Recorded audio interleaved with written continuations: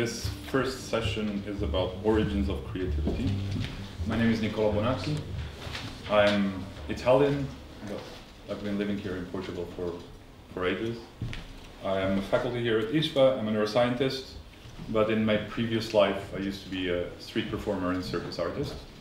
So I feel I'm living the art and science dilemma, and most of the time I feel like a hidden artist pretending to do science, but that's besides the point.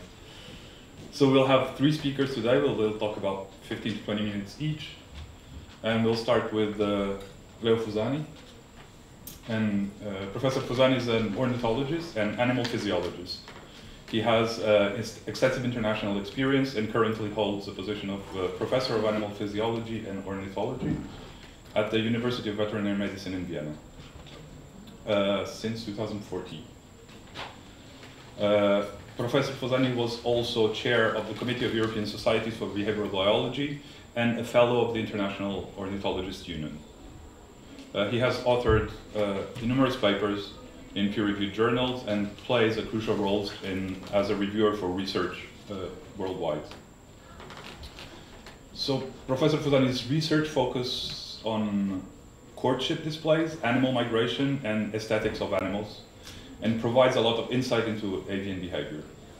His work has been supported by a lot of institutions such as Max Planck Society, the NGS, the NSF, and has brought him all around the world, including Equatorial Africa, Central America, and the Himalayas. I've never been, I want to be there, I want to go there. His work in these areas earned him a prestigious Frank A. Beach Award from the Society for Behavioral Neuroendocrinology in 2007. And today he'll talk about aesthetics, creativity, evolution, and tool use. Without further ado, please welcome. Thank you. Well. So first of all, I want to thank Rui and Ispa, of course, for inviting me here today, and you for being here, and Nico for the introduction. And let me start my presentation. So this is just like they always tell me that I always have to remember that, to remind people that I'm actually in 2 different institutions. I have a double appointment, like otherwise they're jealous of each other. So, as I said, I have a double appointment and at 2 universities. And in fact, I mean, a little bit my research and my activities are divided between the 2 universities. And the work I'm going to present today is actually what I'm doing at the Department of Behavioral and Cognitive Biology. So, modern biology is based on the theories that Charles Darwin wrote, conceived in the middle of the 19th century. And I think everybody, even people who are not scientists, know about the theory of evolution through natural selection, which is the unitary theory of biological science nowadays. I always get upset when people tell me, or people mention like, hard science, like physics is a hard science and biology is not. We have a unitary theory. It's a very hard science. Everything we do is based on a unitary theory. So this concept of like biology not being hard science is completely fake in my opinion. But Darwin, after writing this book, did not really sleep well. Why? He had recurrent nightmares. He writes to his friends and colleagues, I have nightmares every time I see a peacock tail.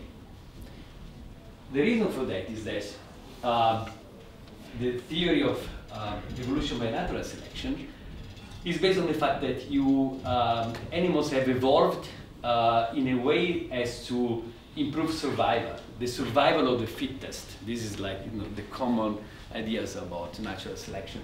So why would a tail like the tail of a peacock help you to survive? No way. It's big. It makes you more visible to predators. It's heavy. It's expensive to build. So that cannot be explained by natural selection. In fact, Darwin wrote a second book about 15 years afterwards, which is about the origin of man. This is the book that actually put him in troubles. And he had to conceive a different second theory, which is like selection in relation to sex, also to explain our origin.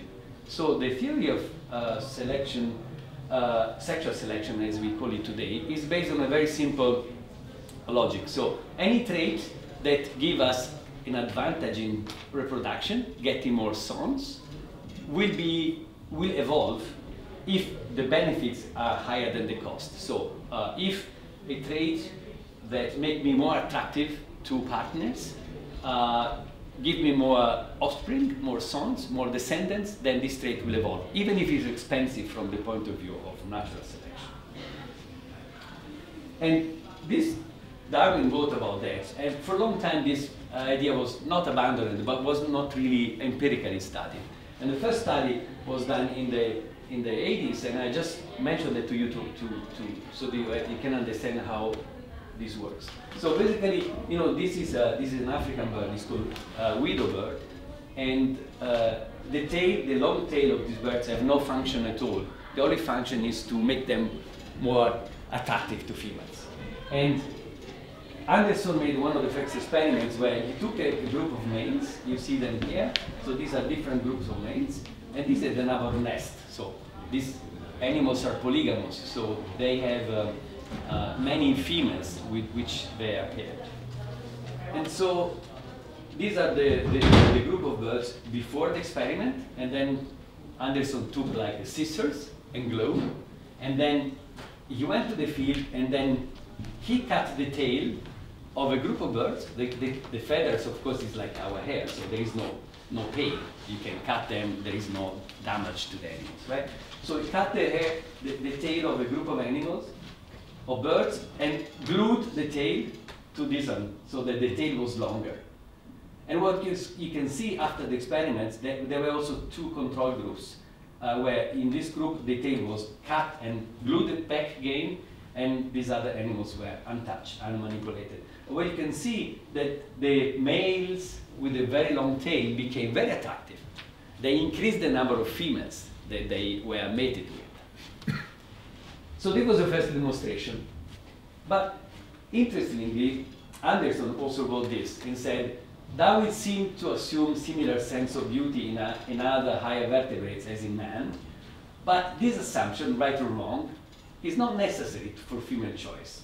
Discrimination among males in relation to size, shape, color, or others should suffice.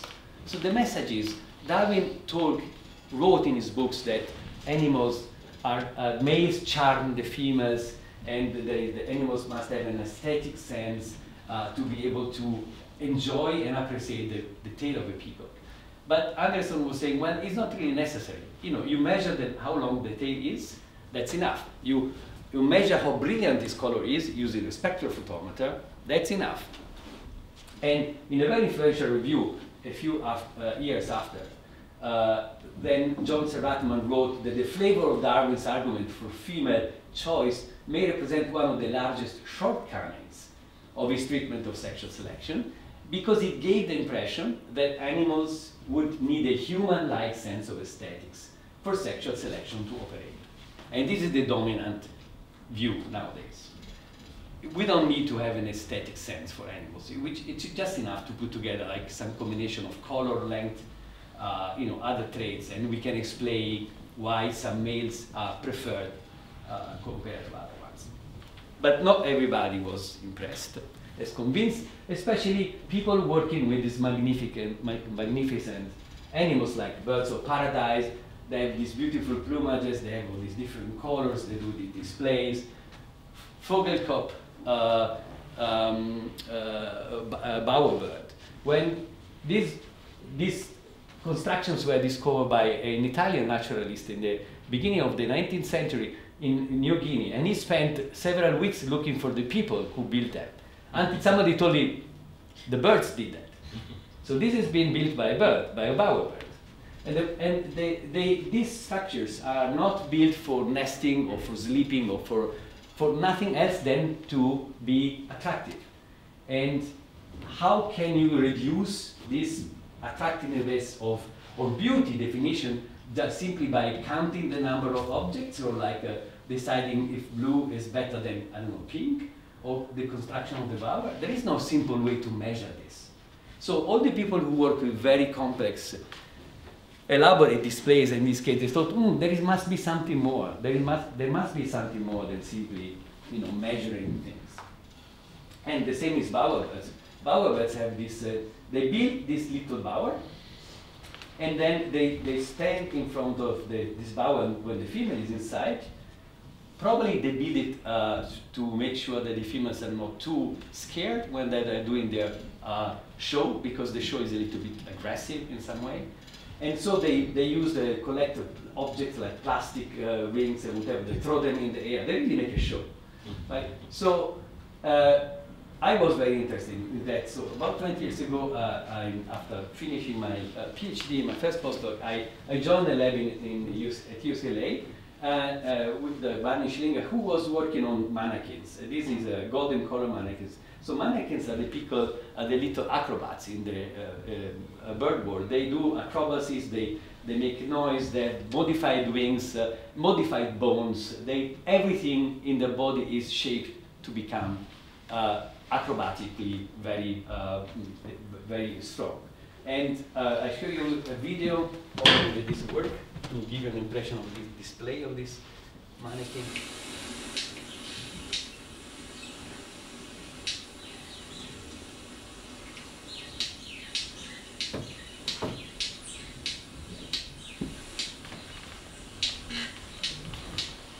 So they do that only to attract the female. The female is the bird, the green bird moving around. The male is the one with the yellow beard.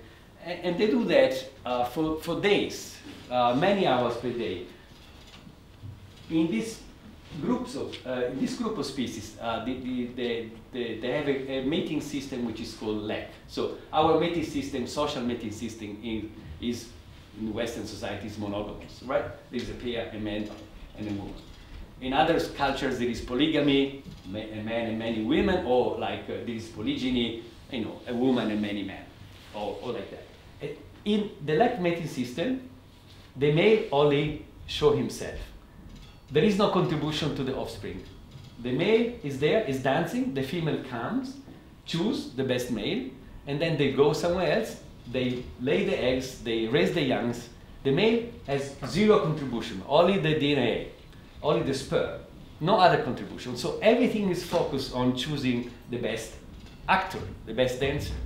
How do they do that? And when I was thinking about that, of course, this is a female with a nest. I was thinking, okay, we know now that many of these traits are important for the preference. We know that female prefer mates that have very brilliant colors. We know that they prefer the mates which are in the center of the leg. We know that they like bigger ones and the ones that have big motor skills and so on. For example, then you could say, well, then what they do is like like a judge of a gymnast competition. They look at the different skills, how good they are. Again, I was not convinced. So then we started looking at choreography. And then we said, okay, maybe there is something in the way they do their dances. So we developed together with a company in Vienna a complex system to be able to do 3D motion capture in the field. And so this was my PhD student unit. It was very complicated because if you do motion capture in a studio, you put markers on the body and you have cameras on the walls, and it's very easy to follow the movement. But if you do that in the forest with wild birds with no markers, it's much more complicated. But we were successful, and you can see here these are the 3 synchronized cameras, the same animals dancing over there. And then after a lot of work with artificial intelligence and machine learning, we were able actually to automatically teach the computer to track the movement of the bird, and then eventually, we could reconstruct the movement of the bird in the dance. So exactly the choreography, how the animals were moving around. And so then we added also this component. Choreography is also important. But if I put this all together and I think, okay, how would female evaluate these displays? Do they go one by one? Do they look at each single component one by one? It seems to me not very likely, honestly. So I think that the females go for a integrated value. So for something that brings everything together. And when we look at the dance show, just to use an easy analogy, we appreciate the whole show. We can then spend time discussing about the clothes, the music, the movements of the dancer, but at the end we appreciate the entire show. Our aesthetic experience is the entire show, not the single components. So I think that this is also what the females of these birds do. They actually extract an aesthetic value from the performance, right? And so this is the beginning of my story, because when I started thinking about that, that was a few years ago, and many people didn't like us biologists to use this term aesthetic. Why? Because many people in the humanities think that the aesthetic is really the last barrier between humans and the other animals. It's something that makes us different.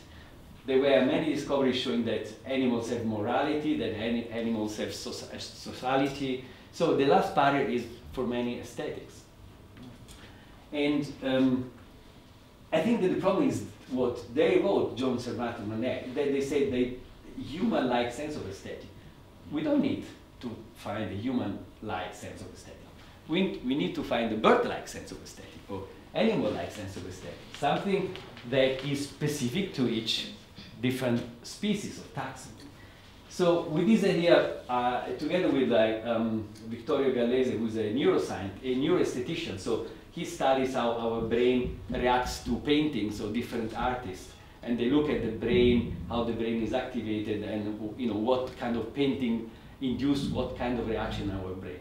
Something that in animals we still cannot do. But we organized together this first workshop in Sicily, and we invited many people from anthropology, from philosophy. It was a disaster. There was no communication. We almost killed each other. Okay? Because the problem is that many people thought that there would be a kind of another reductionist attempt of biologists come in strong with their unitary theory, with the Darwinian theory, and say we can explain human behavior with our theories, right? But this is not what is moving me and other people.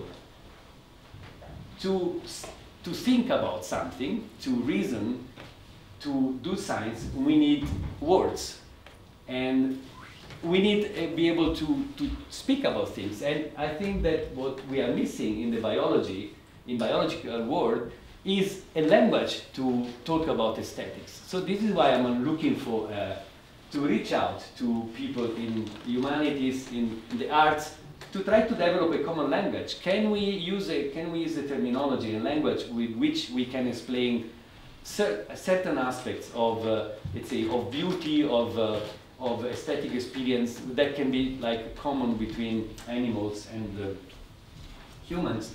There was a second meeting in 2017 in Zagreb, organized by a philosopher. And this was much more constructive. We kind of made some progress there, discussing about if aesthetic is possible. If we can talk about aesthetics in animals. I just want to give you some example why there are so many things pushing this direction. The great bowerbirds. I showed you before the bowerbirds. Now there was an amazing discovery a few years ago, for which it was found out that bowerbirds create forced perspectives. So they combine the little stones in front of the bower so that there is a forced perspective. So they look bigger. The female is sitting inside the bower, and they look at the male. The male looks bigger than he is because of this forced perspective. I'm pretty sure you know that. The example I will show you later on. And John Handler, the author, writes there. I met him 1 month ago. I was in Australia. He was based in Australia. We met there, and he said, yeah, this was very provocative. But I wanted to induce a reaction. And so he says, visual art can be defined as the creation of an external visual pattern by one individual in order to influence the behavior of others. Judgment is the active choice among different art objects or individuals, leading to change in fitness in both the artist and the judge. And aesthetics is the exercise of judgment, leading to mutual fitness changes. So the operational definition of art, judgment, and aesthetics suggests that great bowerbirds are artists and have an aesthetic sense. It's a very provocative statement, but he did so because, like, he wanted to move he wanted to induce some reaction in people. Again, there were I'm not alone. There are many people thinking about that. For example, Rick Pram a few years ago, a Yale professor, wrote this Evolution of Beauty, and his idea is basically that even in nature, beauty is evolving as a co-evolution between a producer, the organism producing the beautiful trait, and the chooser, the other individual that is choosing this trait. And there is no only mating, there isn't only the display of the courtship. There are other examples, like, for example, like pollination. Why do flowers exist? They exist to attract pollinators. They exist to attract animals that will choose these flowers to feed on this flower and then disperse the seeds around. There is no reason for flower to exist if not for attracting bees and hummingbirds and other animals. There will be no flowers in the world if it was not for this reason. So again, this is a coevolution. Flowers tend to be more beautiful, more odorful, to attract animals to them. It's attractive.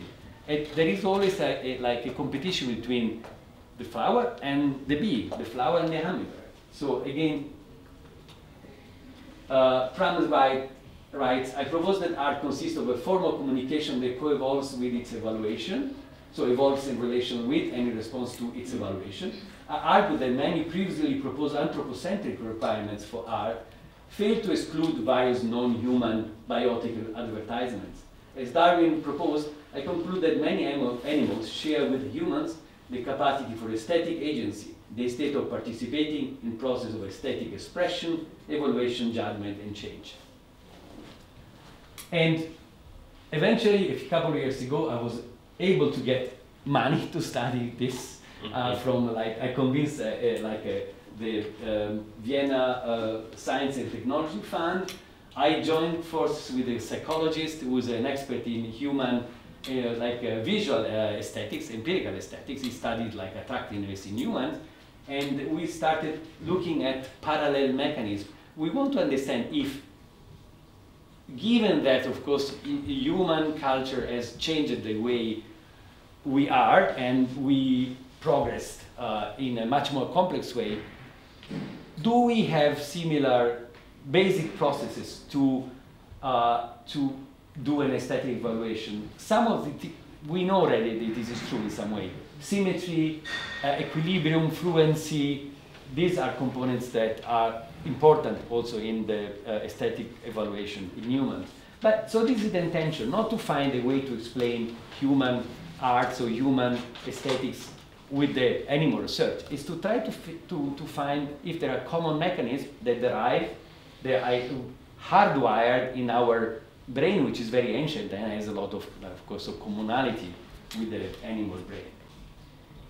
And I choose, of course, Leda and the Swan by Leonardo da Vinci as a perfect way to represent our intention.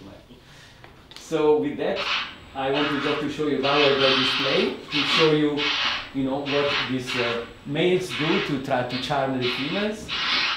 And to me, this cannot be explained by simply measuring the length of a feather, right?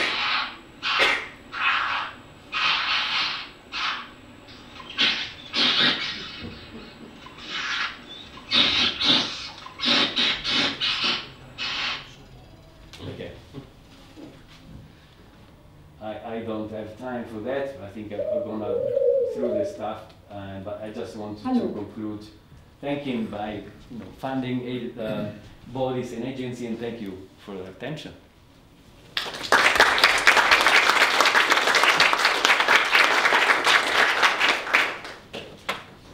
Our next speaker is João.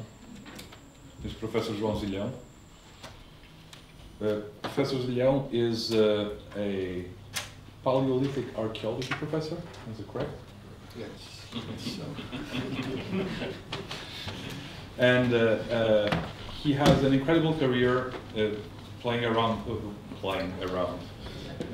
making a mark on our understanding of human history.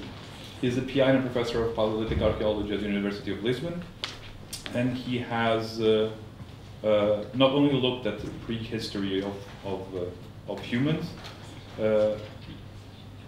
but also he holds a position in several international universities, like the University of Bristol, Paris one, Bordeaux University, and more recently Barcelona. His contributions are significant. He has more papers than I can count, and numerous book contributions. And his work has been celebrated internationally, earning him several prizes, such as the Humboldt Foundation Research Award and the Europa Prize from the London Prehistoric Society.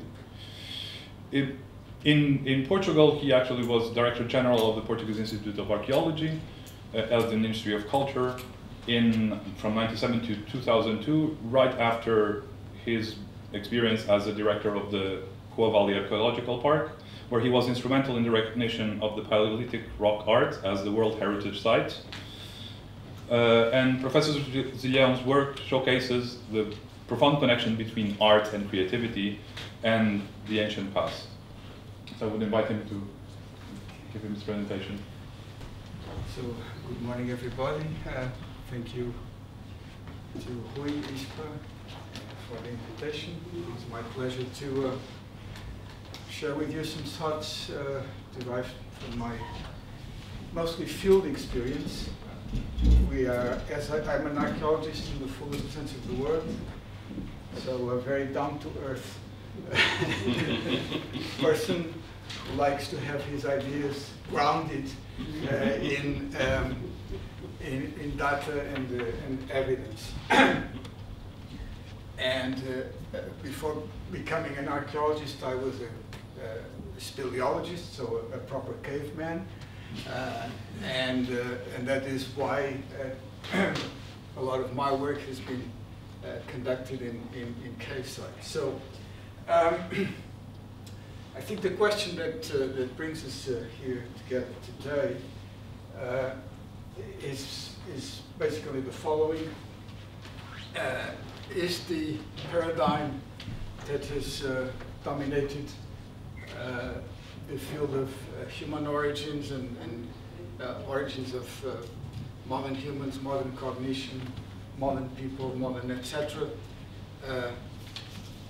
Correct? Has it stood the test of time and of discoveries carried out over the last quarter of a century?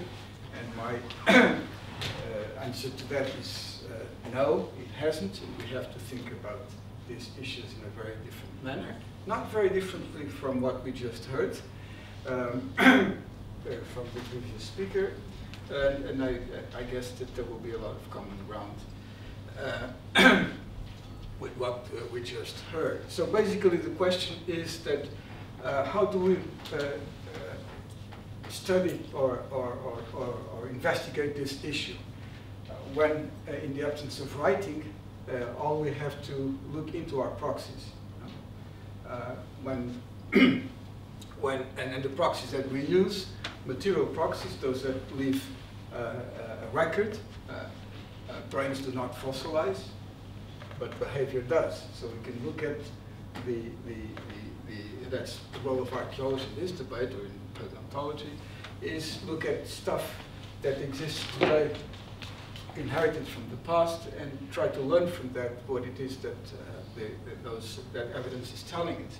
And obviously, the starting point for this line of inquiry is that when you see something like this, something like that, something like that, or something like that, we don't even ask the question whether these people, even if they had no writing, had brains like our own, spoke with languages like our own, and basically were people like us, right?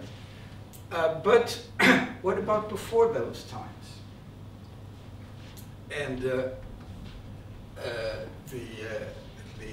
proxies that archaeologists and paleoanthropologists, people interested in human evolution, came up with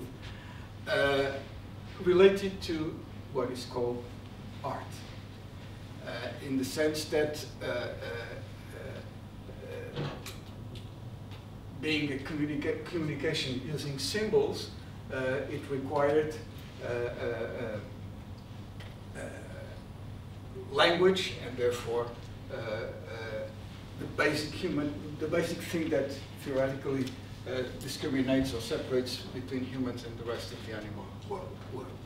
And this was put together in the context of the mitochondrial leaf hypothesis, according to which recent humans were a recent, or people like us, Homo sapiens, were a recent development in evolutionary terms, and all of us alive today descended from a small African population that had undergone a process of speciation in Africa some 200,000 years ago, and later on developed cognition, perhaps following a second mutation event that would have given the capacity for language. And everybody else alive in planet Earth, namely the Neanderthals, who became the linchpin around which this debate evolved, were essentially non-human in that regard. And this was the so-called human revolution hypothesis.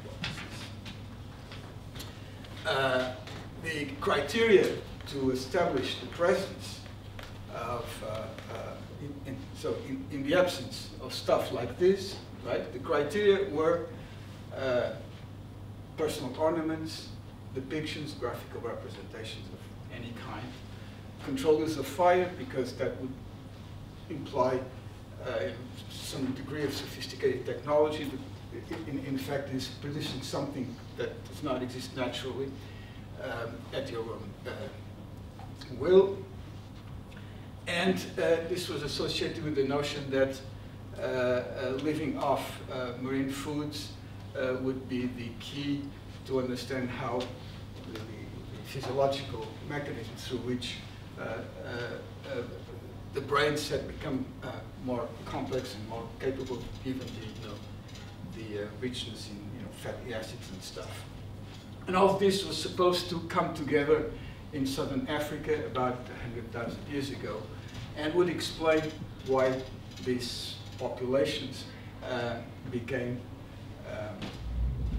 superior, so to speak, and eventually spread across the entire world, leading to the extinction of everybody else, including the animals. So this was the story. And this was based on the finding of stuff like this perforated shells in sites in the Near East, the finding of in sites in southern Africa of graphic representations of shells used as containers for the preparation of pigment, and the presence of shell-midden sites with large heaps of food refuse, documenting the consumption of mollusks and fish at so far back in time. And the way this was codified, so to speak, is in a very important paper to my mind that synthesizes this in a very clear way by Richard Klein 20 years ago exactly in Science, where basically he said the issue with the Neanderthals that they had failed to take the evolution, and so they had and that is why they had gone extinct, just by their cognitive inferiority, their lack of developing the brains that had developed in southern Africa when the populations coming from the south entered Eurasia. They were just doomed to extinction. They did not stand a chance. Now, basically, that's why the Neanderthals would have gone extinct. They would not be able to master such complex ways of thinking as we do. Now I'm going to accelerate because then you can ask questions, but it's about the empirical evidence. What happens? Ever since we have been able to first document that Neanderthals had the hyoid bone exactly like ours, so they had the anatomical apparatus, as far as we can tell from the bones required for speaking, that their auditory skeleton was experimentally demonstrated to be able to hear exactly the same kinds of sounds that we used to speak, and that even the so-called language gene, the fox-speaking gene, was exactly the same in Neanderthals and present-day people. Then we also found out, first through the discovery of this child skeleton in Portugal, that Neanderthals and modern humans, so-called modern humans, had interbred, which by definition questioned the notion that Neanderthals were a different species.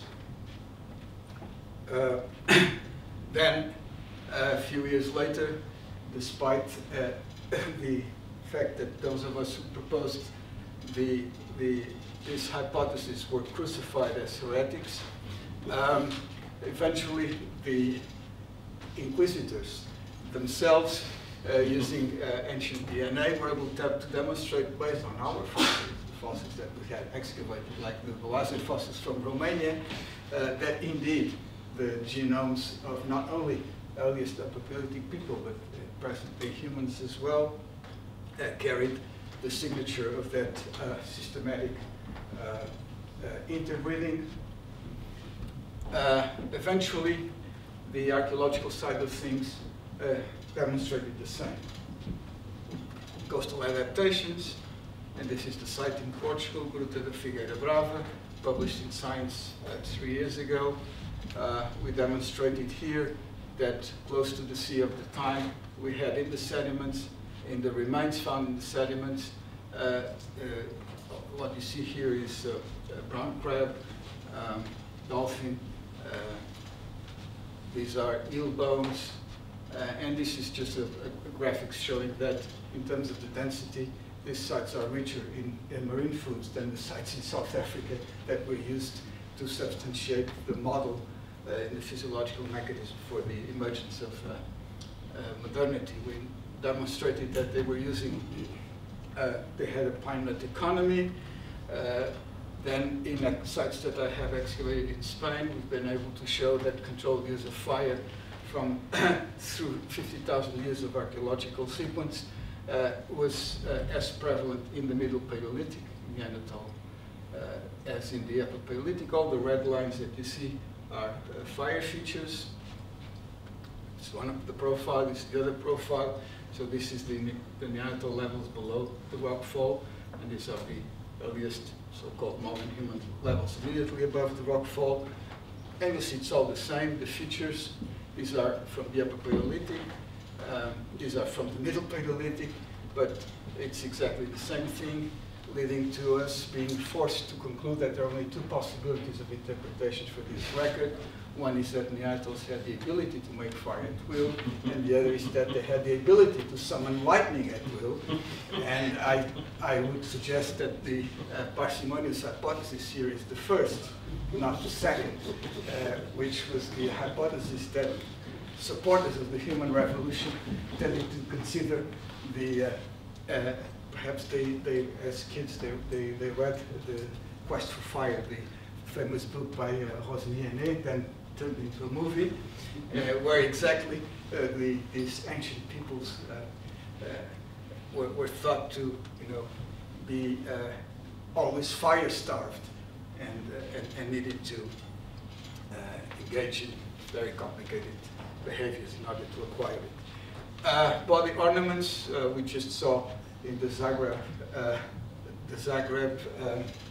conference that Leo showed, the pecten shell from Cueva de los Aviones, which we excavated in 2007, 2008.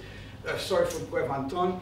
The site that is key in this regard is Cueva de los Aviones, where, remember, the same shells I showed you before from the Near East. These are from this site in Cartagena, Spain, associated with lots of yellow pigment. This is a kind of pigment that is whose only industrial use known is in cosmetics. and it is whose only archaeological usage known is as the pigment used to do the facial, to denote the facial makeup of funerary statues in ancient Egypt, and only for the women, okay? And also the same kinds of containers used to process pigments with, complex combinations of different minerals used to produce a certain effect. And eventually we're even able to date it to more than 115,000 years ago, which predated by several tens of thousands of years the earliest evidence elsewhere in the world at that time. 5 years ago, it was also published in Science. This is a project that I started when I was at Bristol with my colleagues using uranium thorium to do paleoclimatology based on stalagmites. We turned the technique around to look into dating calcite covering cave paintings. And we over a dozen years of sampling and analyzing, we eventually, to our honestly shock and surprise, we're able to realize that some of these paintings, namely this rectangular sign, leather-like sign here at the Cave of La Pasiega, which is known for these beautiful later period animal paintings, were very old. They dated to more than 65,000 years ago. And then it was not the only case. Valtravieso in the province of Cáceres, same thing, hand stencils covered by calcite. The calcite is 65,000 years old minimum. Ardales, this huge stalagmite dome, it's covered in red paint. The red paint is in turn covered by calcite. When you date the calcite, you get the same result. So 3 different sites. In this case, even at Ardales, we have evidence of the behavior being repeated over tens of thousands of years. This is not idiosyncratic, this is a feature, not a bug of... now, of course, there was skepticism and controversy to be expected and natural and healthy even, because, when you come up with something like this, that turns the world upside down, or the world of certain colleagues upside down, it is expected that controversy will arise. There was a lot of debate, but people have been silent for the last 2 to 3 years, so apparently it's now settled to the extent that anything can be settled in science. The interesting thing, though, is looking into the logical structure of the skeptical argument. And a prominent colleague in this debate, Jean-Jacques Leblanc, who used to be the head of the Max Planck in Leipzig, not the Max Planck that did the genetics, the Max Planck dealing with the fossils. The reaction was this, okay? He will not be convinced until he sees something made by a Neanderthal that can be considered figurative. For the Southern African evidence, however, he's satisfied with that. Okay? So for Neanderthals, you need the Mona Lisa. For modern humans, this is enough. Now, why? So this is the question that to my mind is most interesting, because if you look at the definition of Neanderthals as a separate species given in 1864 by William King, and do we still have 5 minutes?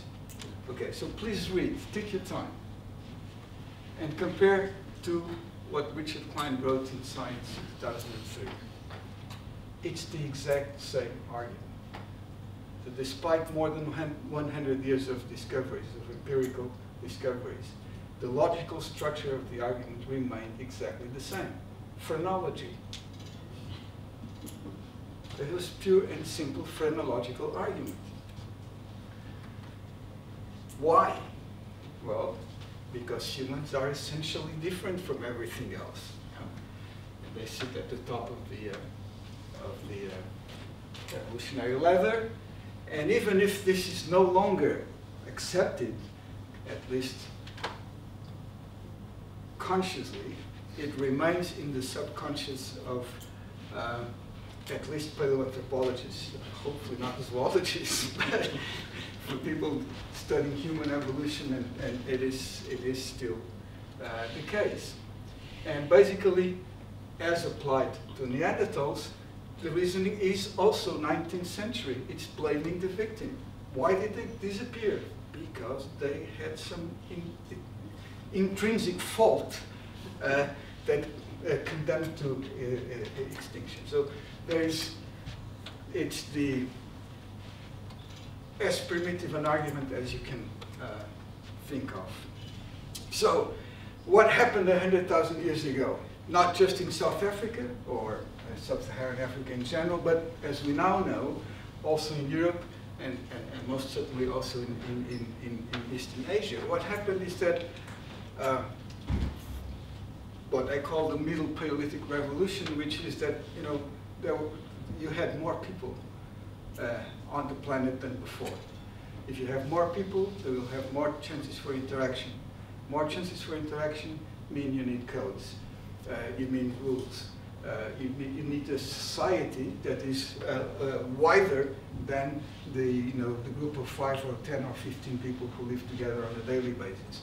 And this is what triggers the use of functions and organs that were already there to start producing stuff that was not being produced before. And that's when you see burials.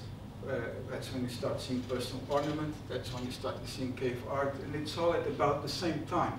And please bear in mind that when a Paleolithic archaeologist talks about the same time, it means an interval of 10 to 20,000 years. Right?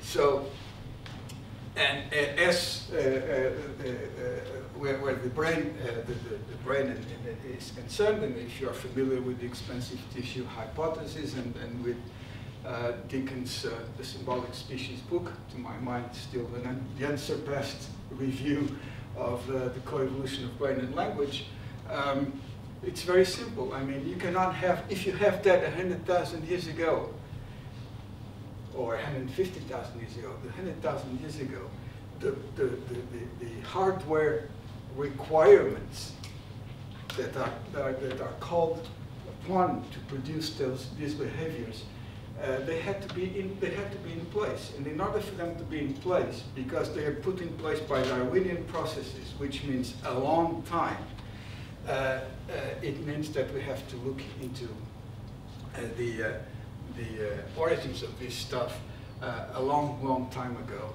and not in the very recent past. Which does not mean that obviously there is not an interaction between social life, cultural life, and cognition, depending on what you mean by cognition, which is another complicated issue, and that the last 40,000 years, or the last 400 years, or even the last 40 years, have not had an impact on how our brains work and how we use language, etc. But that's not an evolutionary question.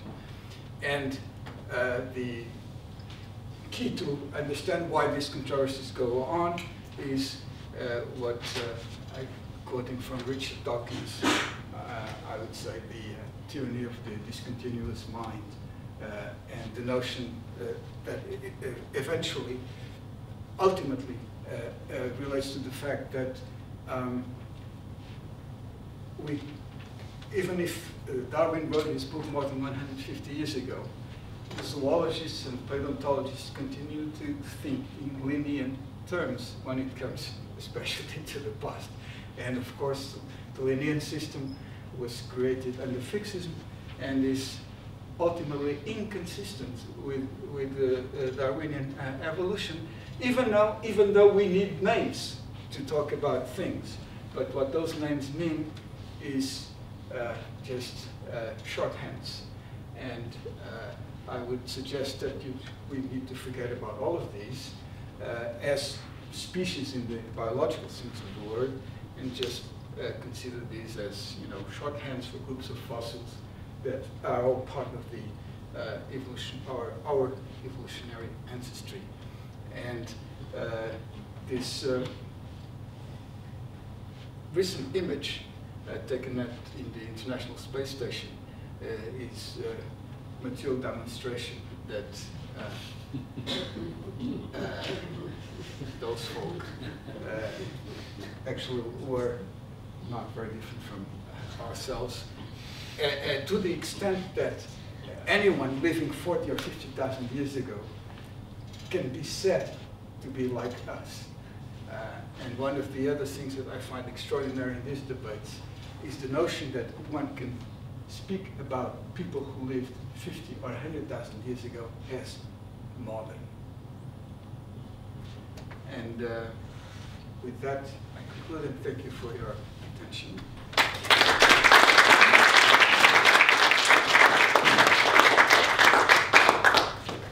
Our next speaker is Professor Teresa Garcia-Marques. Professor Garcia-Marques is a distinguished scholar with a remarkable academic journey. She's a full professor here at Ispa and the holder of a prestigious aggregation title from the University of Lisbon. She characterizes herself as a socio-cognitive researcher and is known for her mastery in statistics and experimental research methods. Her primary research pursuit revolves around the impact of emotions on cognitive processes, where she explores how various affective feelings, be it from familiarity, processing fluency, or mood, can influence cognitive functioning. Within the realm of social cognition, her work focuses on fundamental cognitive processes such as perception, attention, and memory, particularly in the context of social events. Her research extends to understanding the perception of truth, decision-making, persuasive contexts, and the formation of lasting impression. Currently, she is focused on social facilitation effects and how these modulate cognitive processing. And as a psychologist, her studies has also focused on human creativity, enriching our understanding of the cognitive mechanisms underlying divergent thinking processes. And so please help me welcome Professor Teresa. Thank you. Thank you, Ruth, for inviting me. Thank you, Alex, to be here. Oh, you're back. It's okay. Is this okay? Okay. My talk will be really different from what we have been. I don't have wonderful pictures and wonderful exemplars of the beauty of human creativity, but I'll put some images there just for fun, okay? Not to support my talk. So I'm going to talk about origins of creativity with a psychological perspective, okay? And for that, I will travel a little bit about, answer the question, what is this thing we call creativity? Then I'll go back a little bit for this conference topic, the creativity in art and science. And then I will focus, my main purpose of this talk is the thinking about the creative mind, the creative process, how our minds produce creativity. So there are many words and terms that are closed related to the concept of creativity, and you all use them. One of the things that we use in our whole life is to name a person. Capacity of a creative person. She or he is creative. And there's a couple of research in psychology, or several researchers in psychology that try to grab that distinction and trying to see if schizophrenics are more creative than other normal people, and if extroverts and introverts makes a difference to be creative. I'm not going to talk about that, but I share my knowledge if somebody wants. What I want to understand is what we call creativity. And all of you, if I would ask one word, would come with this kind of words: imagination, innovation, originality, inspiration, invention, uniqueness, novelty, and something like that. And we are talking about these words. we are talking about a feature of the output of our behavior. Not the process of creativity, but the feature of the output, the innovation.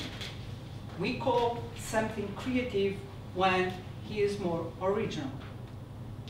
And when we talk about the process of creativity, we talk about words like inspiration, intuition, divergent thinking, brainstorming, the click, the insight, the spontaneous behavior.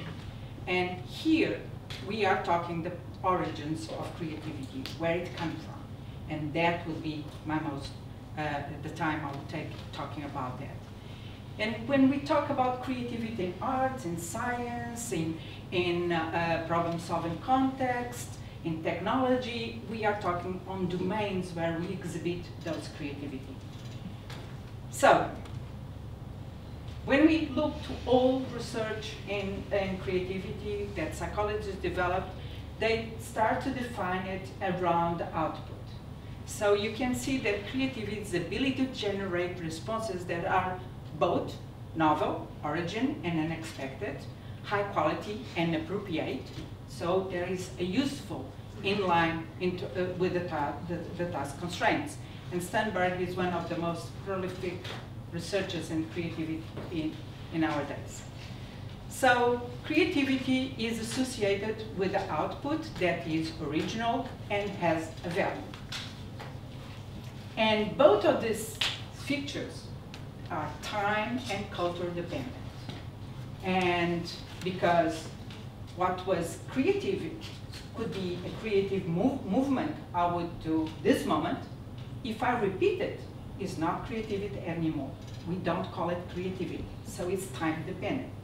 And it's culture dependent because it evolved with the standards of we call something new and creative or not.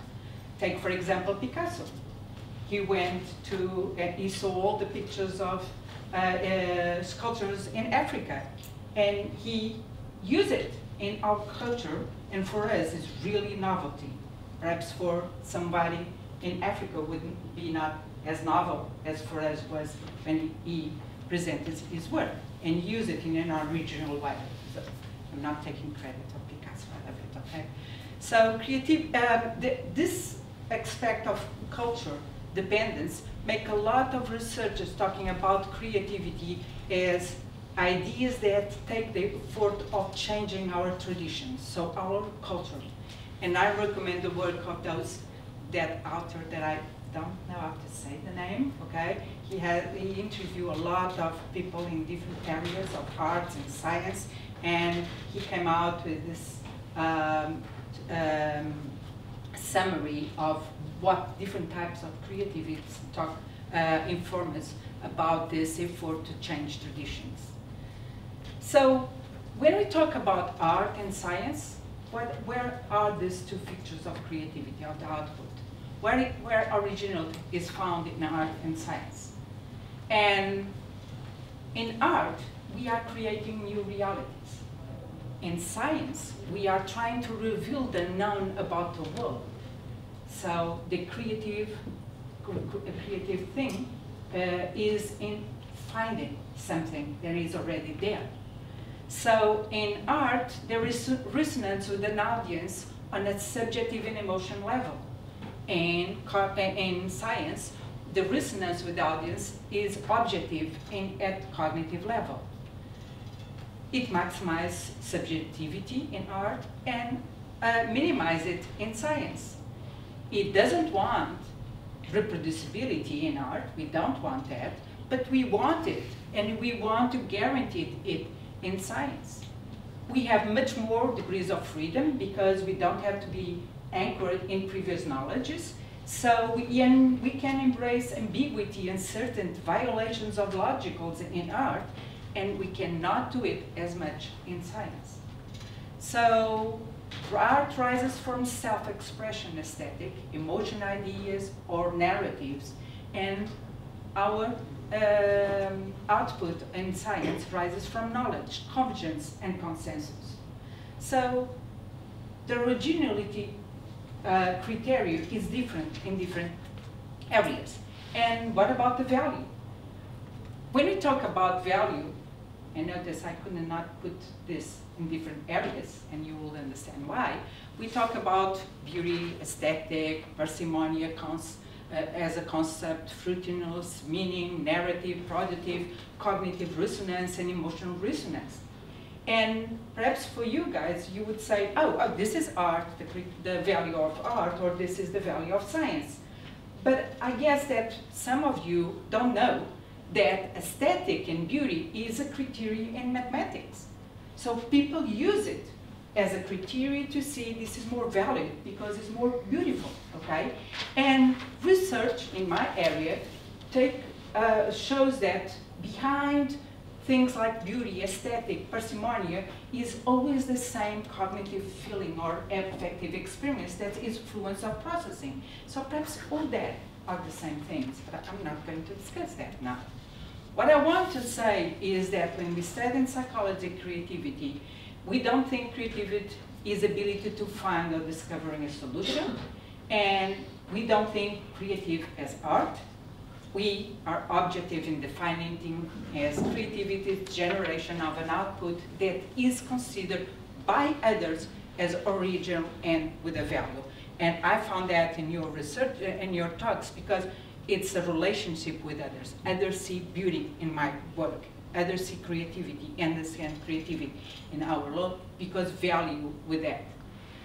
So when we start to try to measure creativity in our studies, and we have to evaluate creativity, there's a lot of difference from the beginning of the past center proposals of how to measure creativity, and they were measuring an output in those two criteria, originality and value.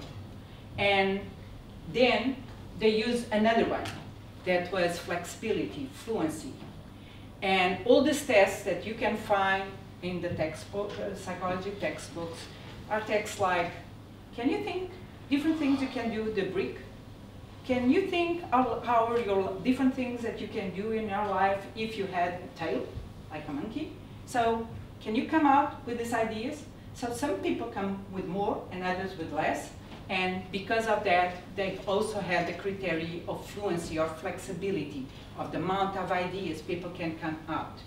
But they have to evaluate uniqueness. How they do it? Usually is to have others judging the output. And what about value? Also, others evaluating the output. So it's the relationship with the eyes of the others. And then they use the social and cultural criteria we are used to, and we learn too. And the idea is because all these tests are anchored in one kind of way we think. And this is divergent thinking, okay? And I want to tell you that divergent thinking is a way of thinking that we come from one idea and diverge from different outputs. And this is a different way of thinking of finding a solution, okay? And in this, when we talk about divergent thinking, the psychology literature considers this creativity. And usually doesn't consider convergent thinking that's considered more problem solving. Although everybody recognizes that we need divergent thinking to find a solution. And so it's a dynamic process in some way. So let's go to the topic of my talk, and I hope I have time for that. This is to try to talk to you about what is the process behind creativity, where it comes from. And there are two cognitive processes that are help to explain different models used to explain our behavior in general and cognitive activity. One is activation, the other is monitoring. So activation is the random free flow thoughts, bringing divergent knowledge to our working memory or even to conscience. It's allow us to make new compositions with different information. Let me tell you this activation. ChatGPT works more on activation. It doesn't have what they want to develop more, that is the monitoring system, the executive control that selects and approves the output. So that we have a system that allows us to give outputs, wherever they are, they come out. But we have another one that helps us to think, is this original? Is this good? Is this beauty? Okay, that uses some criteria to evaluate originality and value. And there's a lot of theories in psychology that think we have an intuitive system and a rule-based system, and these two processes are anchored in those systems. And I'm not going to discuss this now, just to give you an idea that we have associative memory, we have a semantic memory, all our knowledge, that in some specific moment is activated. And so that part there with all the networks, it's the information that is activated in a specific moment in our memory. What determines that activation? All the stimuli that are around us. You know that environment is very important for creativity. So where you are, it primes that what information will be pop out and be pre-activated in our minds. And also, what we want, more in executive control function, demands, also can prone our memory and activate some information.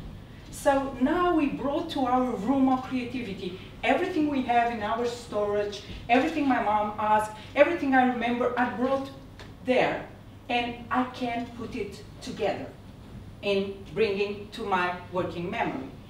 But I would always check, is this a new combination? Is this aesthetic with different kinds of values?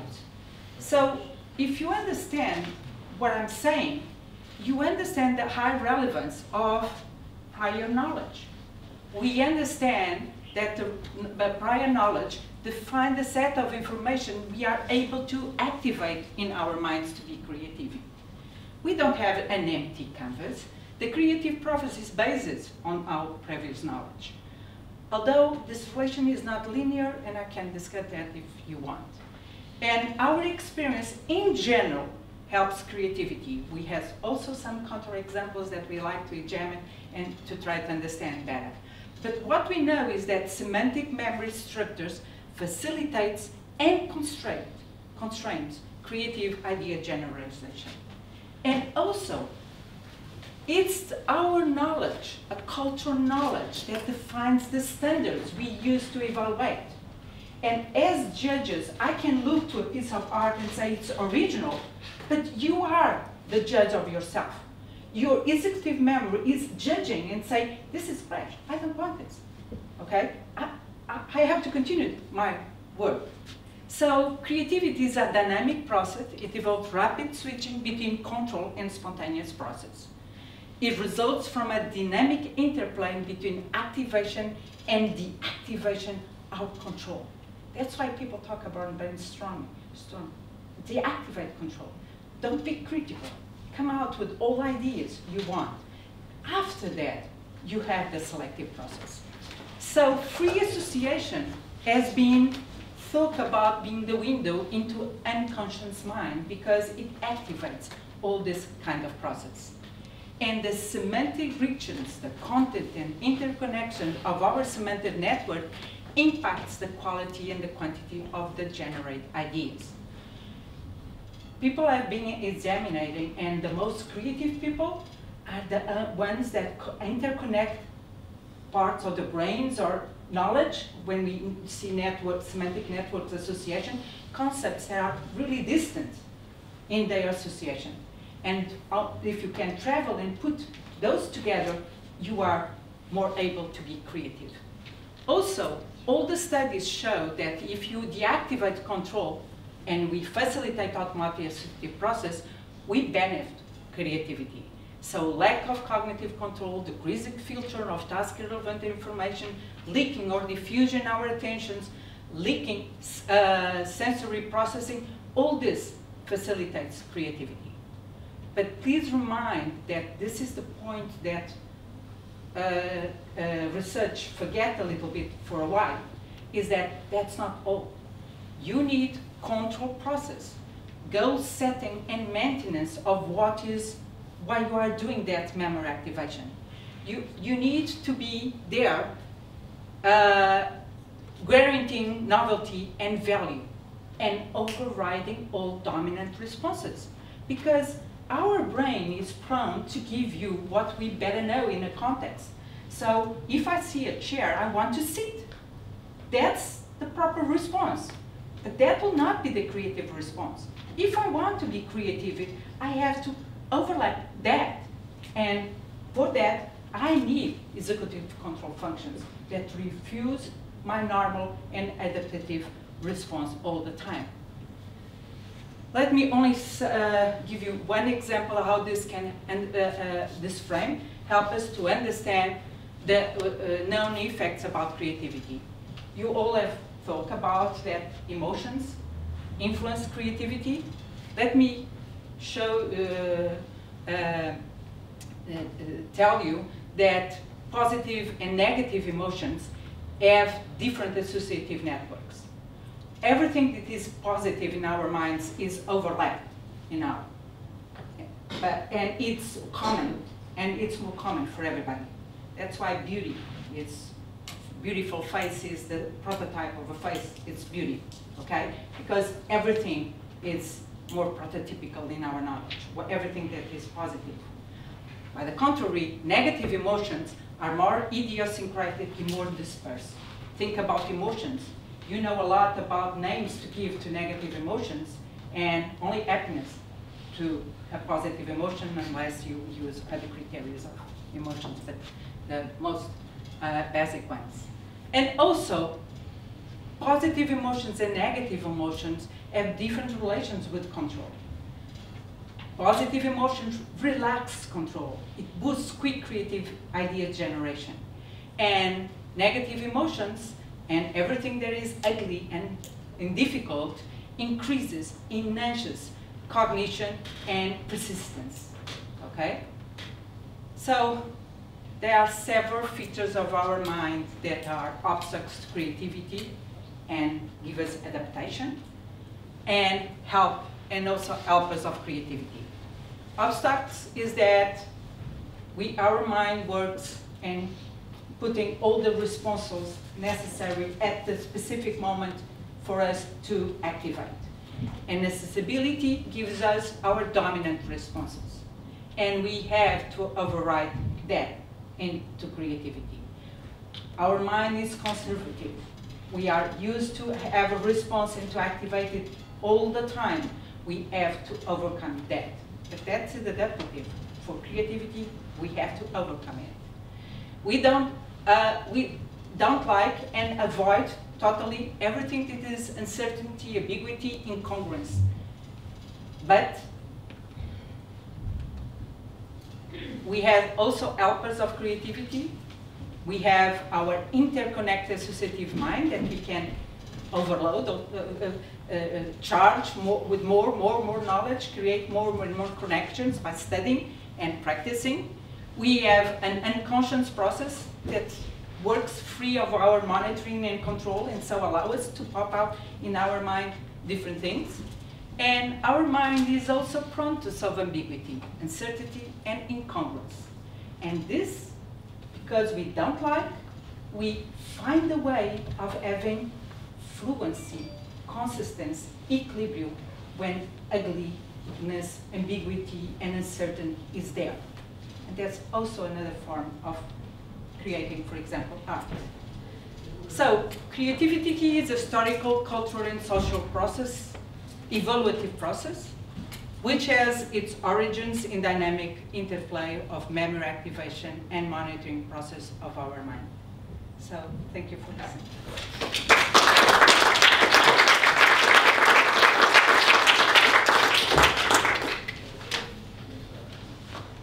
Thank you very much. I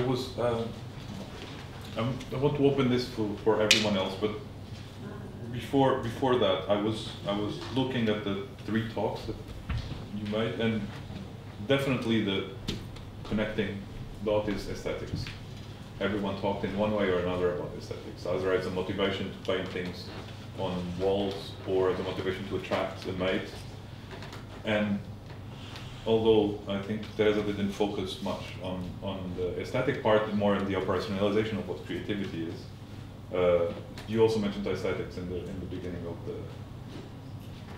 So I have a bunch of questions for everyone, but I prefer to give it to the audience. I just want to kind of add a little bit of to this part, just because of the primacy effect. I know we have specialized circuitry in our brains to detect, not only to evaluate things and to detect novelty. Because that's the point of our brain, is to create good models that are useful for us for survival. And so detecting something that does not fit our model is very important. And I found it very interesting that that is the mechanism that not only we're talking about when we talk about creativity, but what we use to find interesting subjects. You look at the cave, you find a drawing, that's surprising. So that's why I want to go and investigate it. And also we use this in science as a way of evaluating scientific research, which is actually not supposed to be creative. As you were saying, there's this dichotomy, which I'm not sure I agree completely, but there is this dichotomy between the arts and the science. The most valuable paper is the one that is novel. Novelty is what every journal is requiring, or you have to do novel things to be published in good journals. And yes, reproducibility is important, but the novelty adds value because it has the possibility of being a fundamental thing that you understand about the world. And so I don't know. I'm just playing around with all of these topics, and I think it was very interesting. I'm not going to monopolize this because I can't. So I would rather open it up to everyone who wants to ask a question. Or stand up and come eat. I realized I prepared a very formal introduction, and the goal of Hui at the beginning was to do the opposite and to make this more relaxed and a relaxed environment. But so, that's all. You've talked about beauty, aesthetics, and symbol sets, which are sort of buzzwords, both in cognition and in art practice. But for the last 100 years or so, beauty has not been an attribute of the visual arts. It's the anti-aesthetic that has dominated the discourse. How would the anti-aesthetic fit into any of your practices?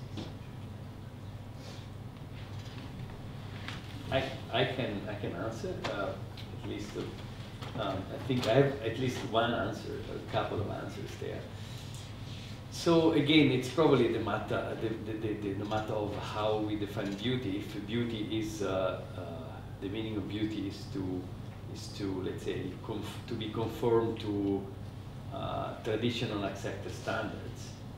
But in fact, I mean, again, it's a matter of definition. This is why I don't like sometimes very much like strict definitions, because they in some cases also can constrain creativity. I showed you at the very end of my talk the courtship display of the bowerbirds. Something that I didn't say, hoping that the question will come. And thank you for asking that through the conversation. You probably heard that they were making this very harsh sound, like it sounded like terrible sounds, screeching sounds, whatever. Now the interesting thing is that these birds can sing beautifully, but they don't when they do the display.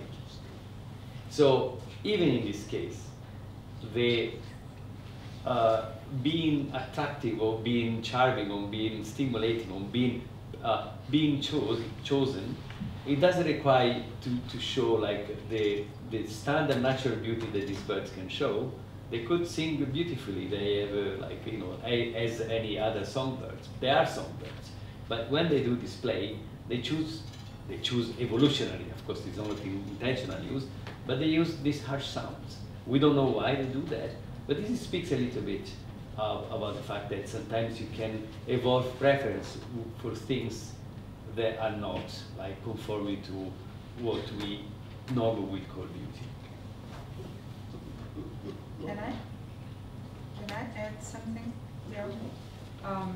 Do you remember I told that a colleague of mine studied fluency and relationship with beauty and aesthetic?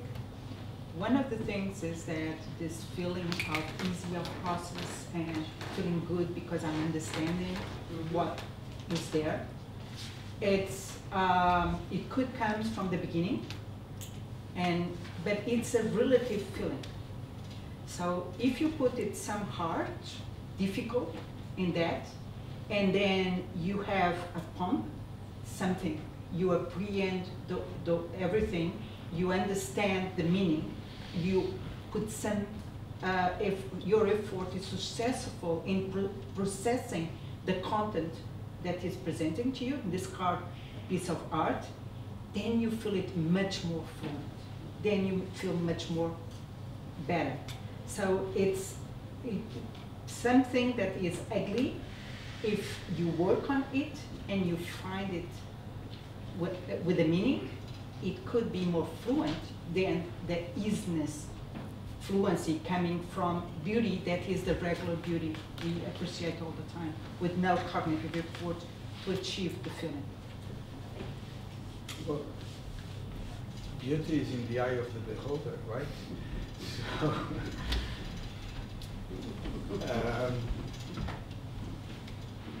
I think that's the answer to your question. There are probably some innate mechanisms, and the neurologists and cognition scientists here will probably be able to speak to that issue, and that predisposes to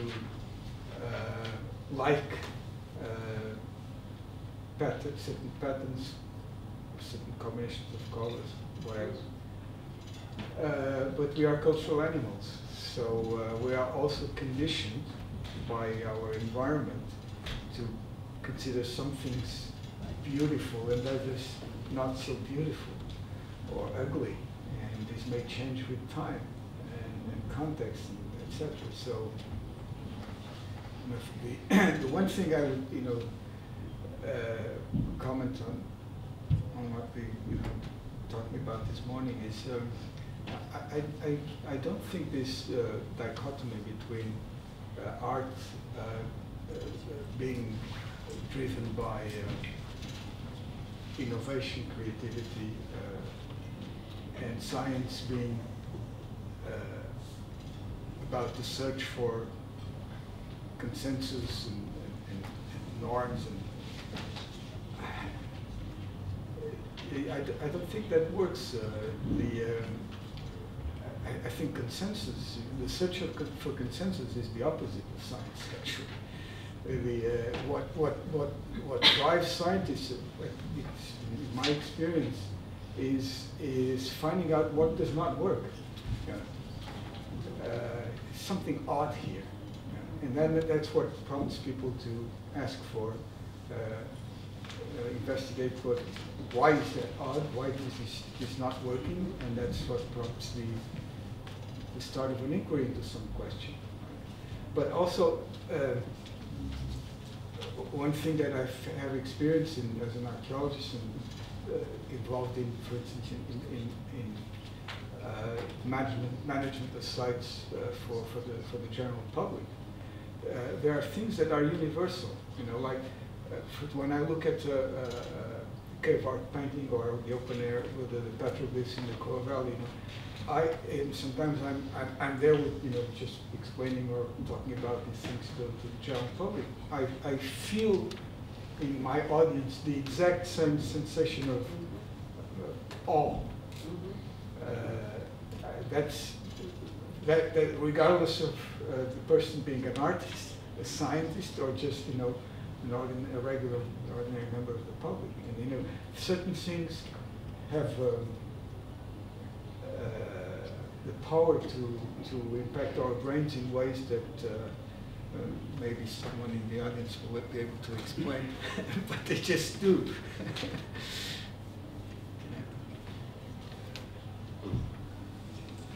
I was just going to ask something similar and maybe comment on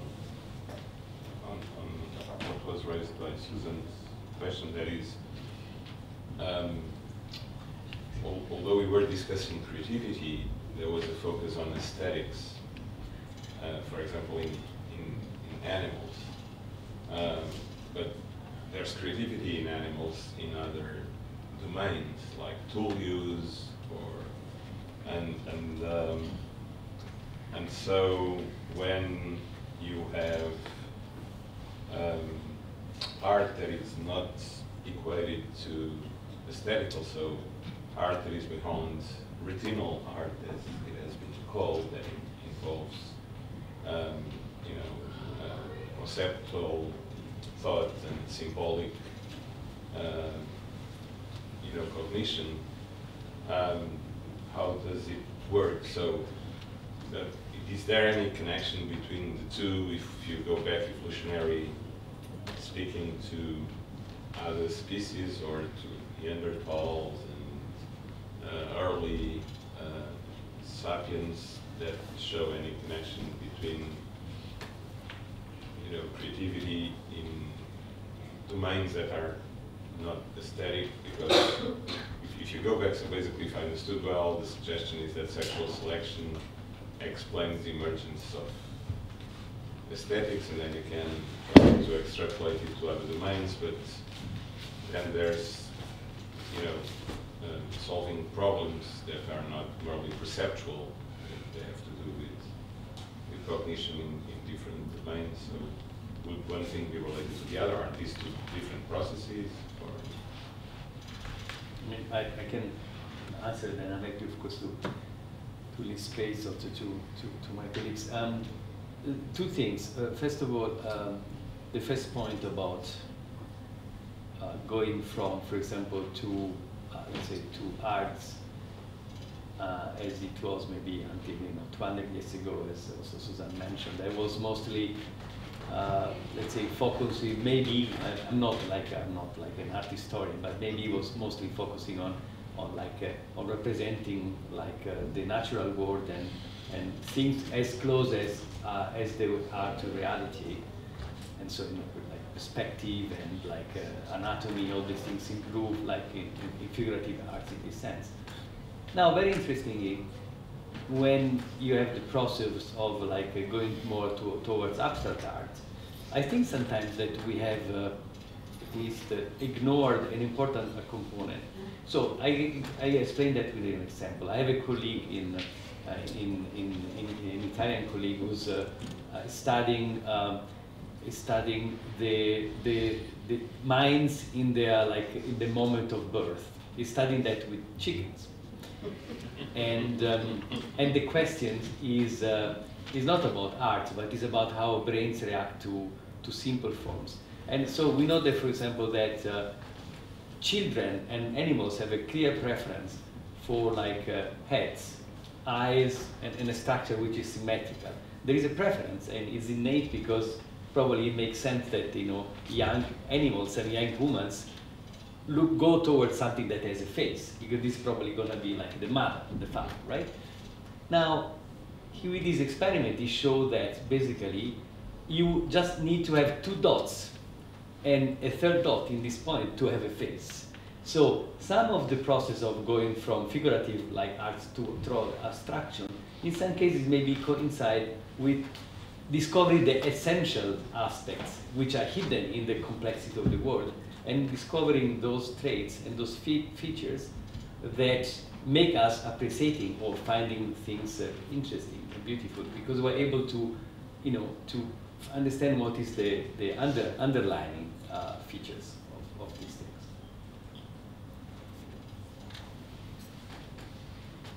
Well, yeah.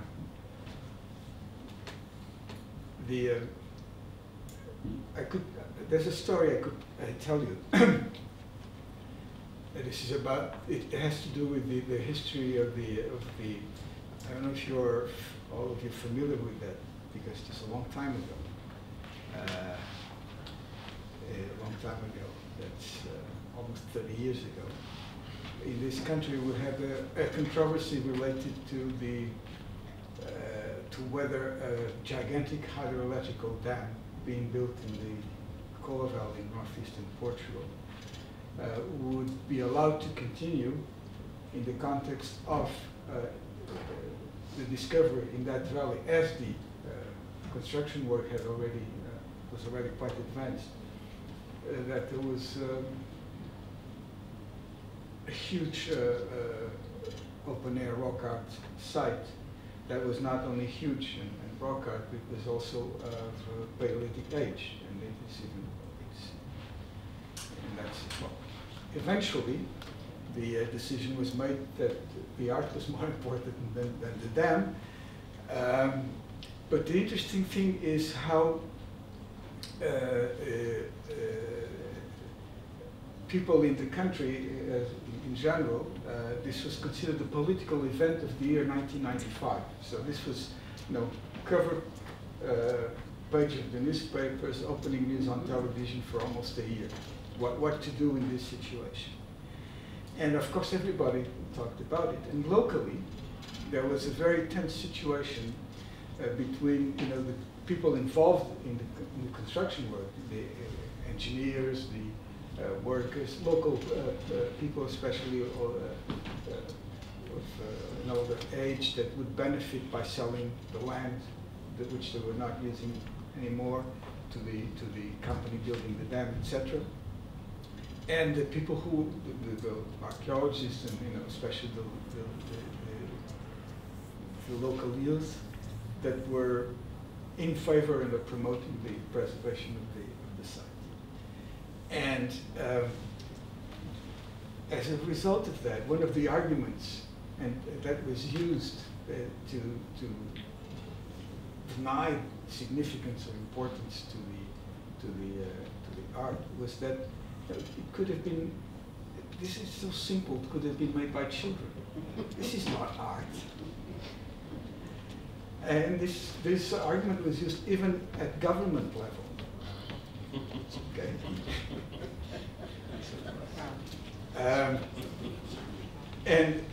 But this had practical consequences, because the issue was so, it impacted so much people's lives, that you saw people in the town, both locals and engineers that were so invested in the idea that dam is progress, etc., etc. Why should we stop this magnificent work because of things that could have been done by children? And so there was this drive for a while of people trying to replicate to demonstrate that anybody could have made them. So you had in gardens, out in local houses, you had these schist plaques where people would do their thing, and then there was a particular one engineer who almost went mad trying to replicate and never being able to do the same. And you just don't see. It's deceptively simple. Why is these guys artists? Because they were capable of with one line, sometimes one line, maybe in one go, but in a deceptively simple manner, represent the essence of what they were seeing. And this is the most difficult thing to do. And eventually, as people learn from experience, that children, unless they were very gifted, this is not like children doodles, but this was really artists in the modern sense of the word, people with an ability that was uncommon. only people like that would be able to do that kind of stuff. So I think this matches what Leo was saying, that there's certain things that the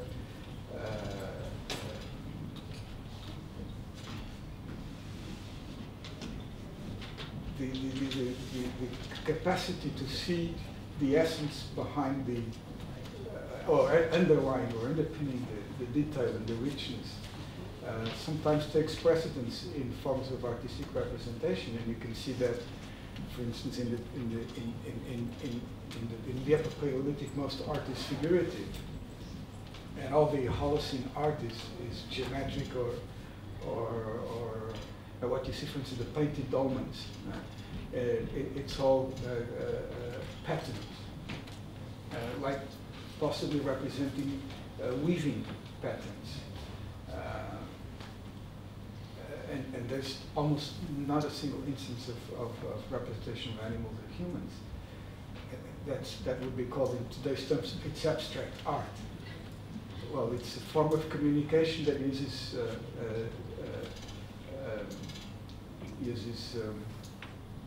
different types of images, but they still, they still, when you see them, you're at the site and look at these things, you get the same impression. When you're in, there's a very famous painted dolmen in northern Portugal. You enter there, you see it. You get the same. It impacts you the same way as an Altamira bison. But it's a completely different type of image. So our brain still gets impacted in a similar way. No. Why? Can I? Do I have time to ask a question to my colleague? We're running late, yes. Yeah. Just because with our talk, it became clear to me that aesthetic and beauty is independent of creativity, because your birds are repeatedly some behavior, and there's not novelty there. They are not originally doing that. They are trying to maximize something that they know others are evaluating as beauty and aesthetic.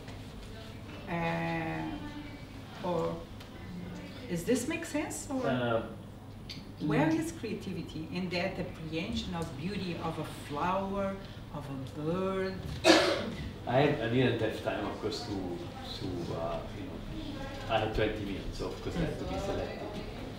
But in fact, it is not exactly like that. First of all, and this is actually very interesting from a biological perspective, these animals, these birds, like typically bowerbirds, birds of paradise and other ones, they become sexually mature at 1 year of age. So after 1 year of age, they adapt. But they do not really start displaying until they're 7 years of age. It takes them 7 years to become competent. So they're learning. They go and they visit older males trying to understand, to learn. They progress a lot of practice. So every year they get better and better. So older males are typically more successful. So there is a lot of progress. These are not stereotypes. These are not the kind of things that you press the button and automatically. First thing. And the second point is that, you said about creativity, and that there is always innovation, and there is always like adopting things even from other species. There is a very well-known case where this species of birds, like they were closer to another group of birds, would like to have blue things. You know, that they use these things to decorate. They put like green things, these birds, but in other species use blue things. And in the area where they are like boarding with each other, the green preferring birds look at the blue one and say, they look kind of nice, and they start using the blue ones themselves. So there is also like creativity in this sense, even in a single in a single generation. So there is definitely the displays of these animals are not kind of automatic stereotyped presentation always of the same thing. So there's creativity and beauty apprehension in some sense. Just a question. Is it possible that through repetition, many small differences, sometimes that are not possible for us to understand, but if we try to dismount ourselves as we have our capacities and incapacities, maybe it's through repetition a true game of innovation on each individual bird, not judging the bird by the same ritual, but finding within a ritual that is repeated